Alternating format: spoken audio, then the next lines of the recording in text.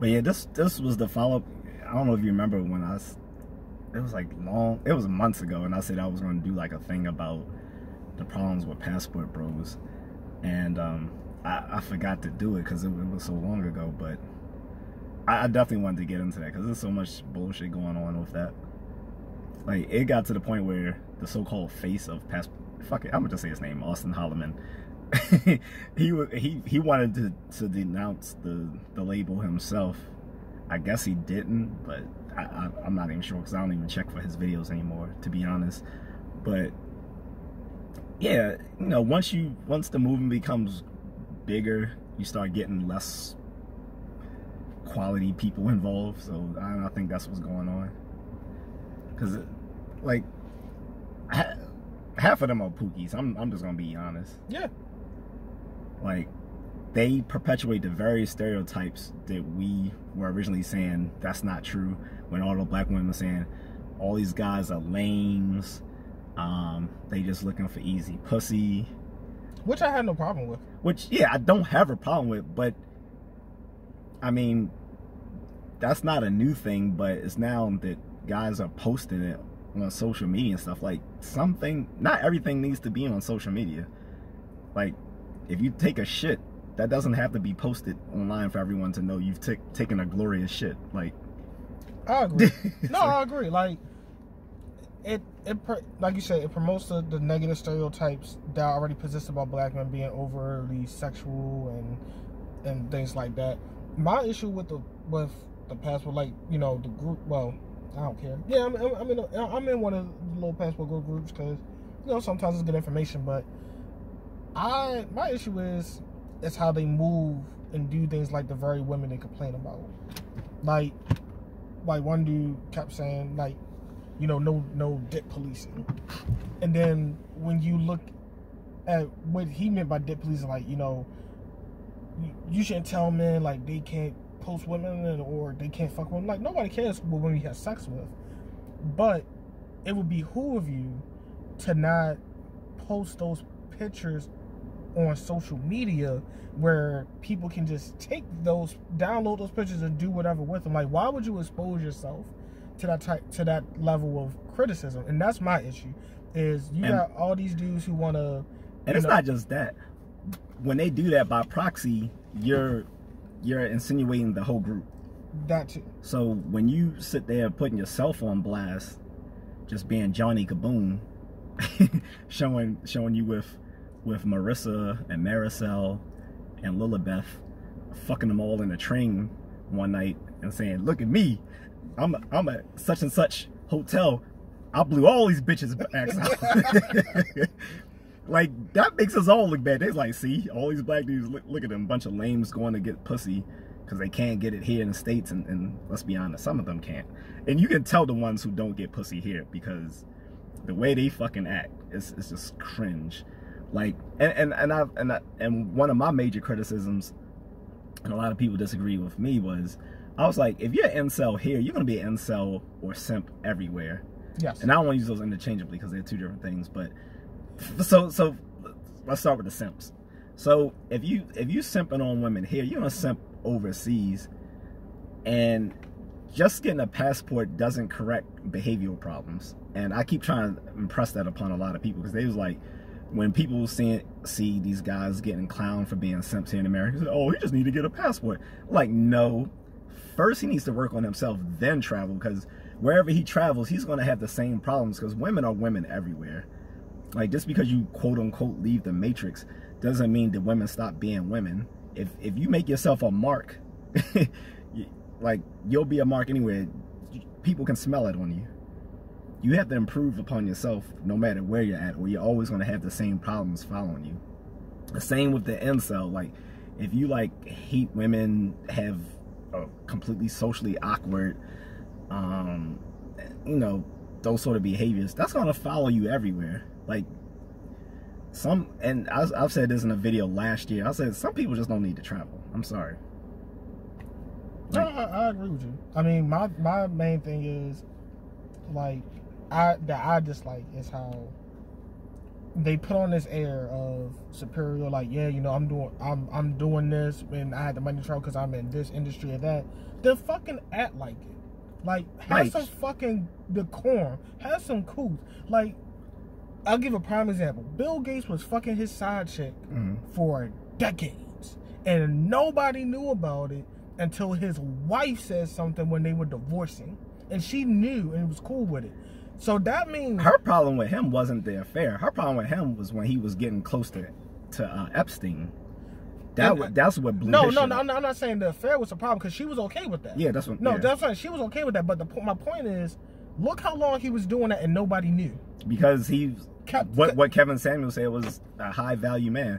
A high value man may have options, but having options doesn't mean you sneaking around on your wife. It means not even that. It means that you can do what you do with a certain understanding that you are not going to embarrass your family. Well, you're taking it too far. I'm not even talking about them being married. I'm not even talking about dudes who are married. I'm talking about having the decorum to know, yeah, go have your fun, but know how to shut the fuck up. Well, that's what I'm getting to. I'm saying basically it's the same thing. Yeah. But I'm saying, like, if you're married, you don't have to worry about sneaking around them. But that's what I'm saying. You don't have to worry about that. But that'll mean you just announce to the world, yo, I smashed you. I smashed you. And then it's getting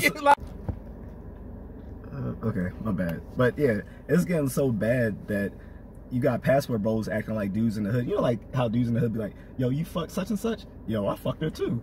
And I used to be like, why are you guys talking about all fucking the same bitches? Like, that's horrible. Like, I thought I was, like, until I talked with, like, you and someone else, I thought I was, like, in the minority of thinking that's fucking weird to be talking about all fucking the same chicks. I'm like, ew. Like, and that's kind of... And it's getting to that point. Because even in some of these videos, I'm not calling the girls out or the guys who are dating them. But I've seen like guys in Thailand who have fucked this or dating the same chicks, like people that I knew, like that I've talked to online. So it was even in the group. Remember that? Like they was like, yo, that's such and such. I'm not gonna say her name because she's a sweet person, but I've seen her in some of the Thailand guys' videos, and I'm like, she getting around. Like so it's like Snoop Dogg's like, I saw her in the Million Man March. Did I change the channel? I saw her. She floating over in the Katrina. Like, and that's my point. I was like, it's getting international now with Nick. Like, if I have a passport that opens me up to like literally billions of women across the world, I am not looking to fuck the same bitches I seen on a YouTube channel that someone else was with. Like, no. That's I don't get it. Like, they bringing that hood mentality internationally. Like, stay your ass at home. And that's my second point, is you have a lot of dudes who have money, but, again, a lot of these dudes, I would say, are lames. And it's funny because, like you said, with the hood thing, they'll swear up and down, man, you gonna say that to my face, you know. Yeah, and one guy even said that to me once when I was like, some of these Pookies, he's like, you wouldn't say that to me. He said, I see where you used to, like, doing, like, trying to, like, follow me on Facebook. And he was wrong anyway. He was like, I see you were from University Park. Like, nigga, I haven't lived there since I was, like, fucking 12 years old. Talking about, yeah, you from University Park. You should know that the Wild Hunnets, we come down where you live, blah, blah. Like, nigga, shut the fuck up. Like, first of all, I was like, I travel to get away from dumbass niggas like you. You don't even need to be in this fucking group talking all that hood shit.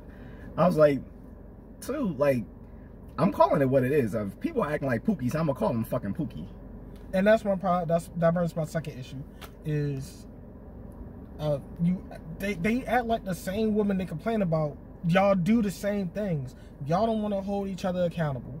Anytime somebody has a criticism, you automatically you dick policing. You throw some type of shaming tactic. It's no different what women say when you call them on that shit. Oh, you're bashing black women. No, I'm holding you accountable for your bullshit. One of the big things of I don't know where the Black Manosphere stands anymore because I don't claim that shit anymore. But one of the big things they used to claim, at least since like Kevin Samuels and a lot of them, was having dick discipline. For some reason, passport bros, at least half of them, think that's not a problem anymore because I can just go overseas and do what I want. until that shit cuts up with you. And it is gonna catch up, because here's the thing. Because one dude was in there asking about, basically this was his plan. Was he was going, you know, go raw dog. If you get a chick pregnant, he's like, I'm just gonna leave and not pay child support. I ain't gotta take care of the kid. That's a scumbag. He is a scumbag. And dudes and what made it worse, some of the dudes were like trying to like defend it. I'm like, nah. And I even said, like, no, y'all niggas is weird. Like, number one, the U.S. has treaties with certain countries when it comes to child support. Don't get it twisted. And the fuck, I wouldn't leave, and definitely if you military, they will track you. I'm not, but and that's like, who plans to? Who wants to leave a woman in a third world country with a kid, with a child that's yours?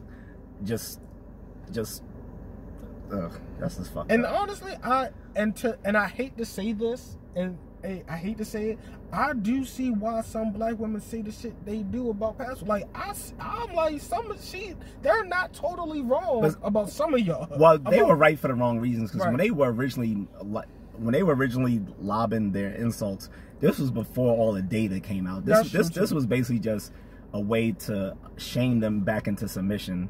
And which hasn't been working, because now what you see now is the women, the so-called passport systems, but that's just not going to work for them, because no one is checking men overseas aren't checking for American women. Like, some of them may be pretty, but when they come there, like, that attitude is going to get them shut down, because like guys aren't going to do it. Like the chick that got arrested in Dubai, it was another chick. Some dude slapped her, just straight up smacked her in the mouth. You talking about the one on the train that had the dog? I think it was that one. But either way, the point is, American women will get popped. Like, and that's the thing. That brings to a whole other. And in Africa, the African men ain't taking this shit either. They will beat your ass. I don't take this shit from Mfufu. You think I'm gonna take this from you, LaQuandra, bitch? How dare you, police? Respect your husband. Oh, I'm going back to the States. But yeah, man, that's my issue. Like I like traveling because I like experiencing the culture, the architecture. Like, you know, I have a few places on my list now. Like, Spain is amazing. There's a few places I want to check out there. And I'm just like, y'all monkeys are just making it bad for me, because. And that's my biggest problem. What they don't understand, that when they talk about dick police, and they don't understand that their behavior reflects on other guys who travel. Like, if that wasn't the case, fine. Like, white people don't have that problem, because there's no ethnic image of them, except for old white men. Now, old white men do have the stereotype of being creepy little perverts, but outside of them, like, white men as a whole don't have an ethnic image one way or the other about them that will get them, you know, treated a certain way. We do. And knowing that we have that here, why would we perpetuate negative stereotypes of ourselves somewhere else where those stereotypes don't even exist? Like, but we're implementing them by some of our sketchy behavior. And that's what, like, some passport bros need to be put in check for that. And I will happily do it. So, I mean, I do agree with Austin on that, like, one of the few things. But, yeah, I just wanted to put it out there, because, you know, other people will too.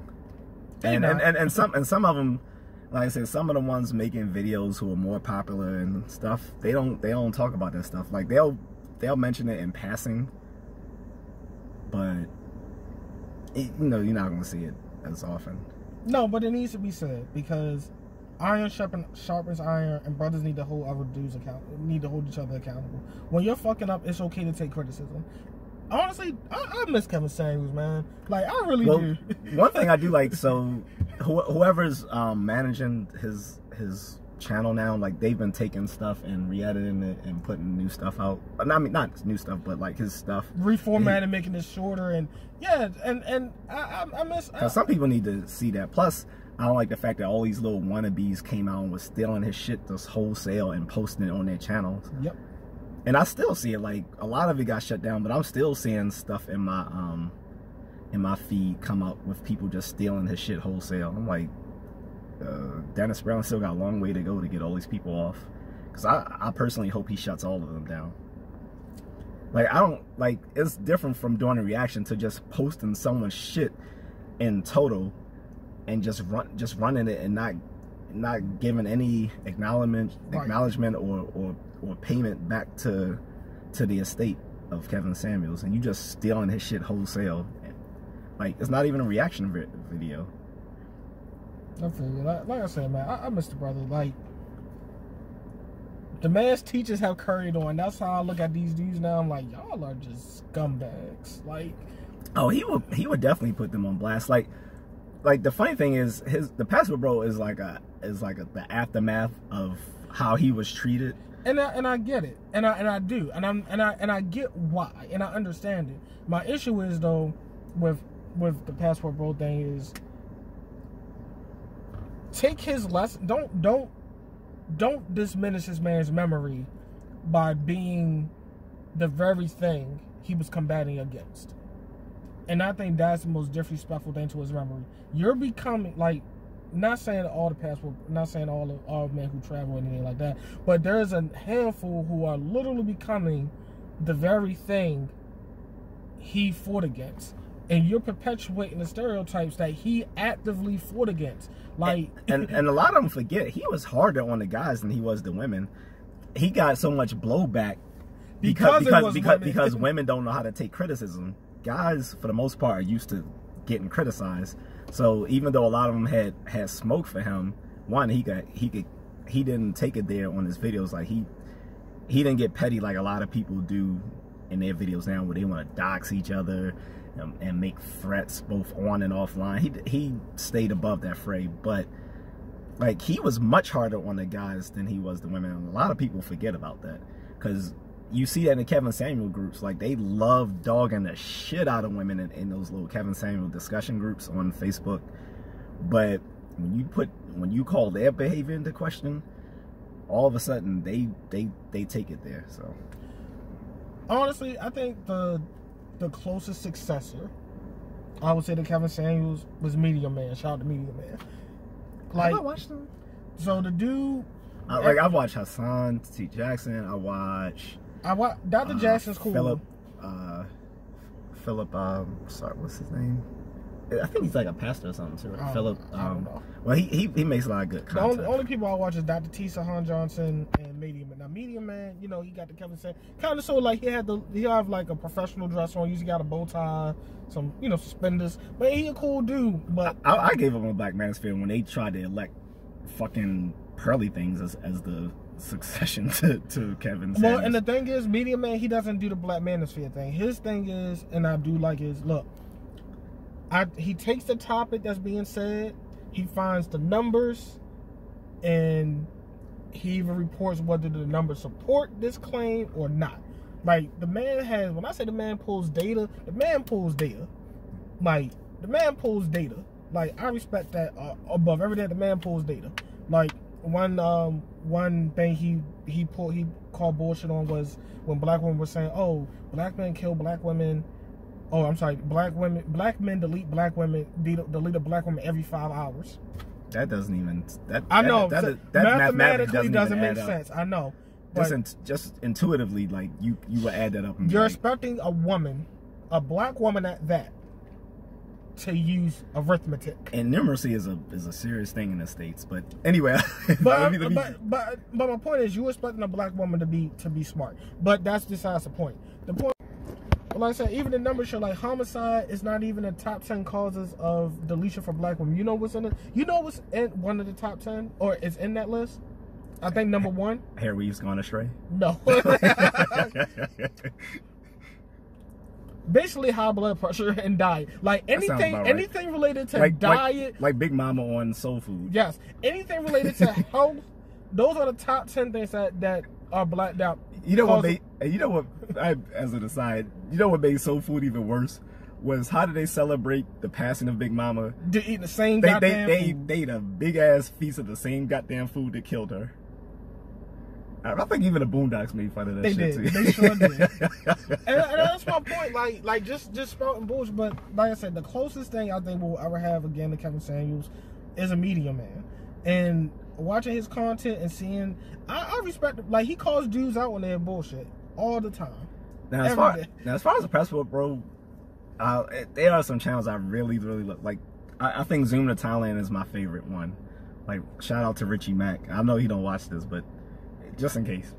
But his shit is cool, and the Black Experience Japan, Ronzo, he does not get enough respect in the passport streets, because he has been doing it before there was a passport bro movement.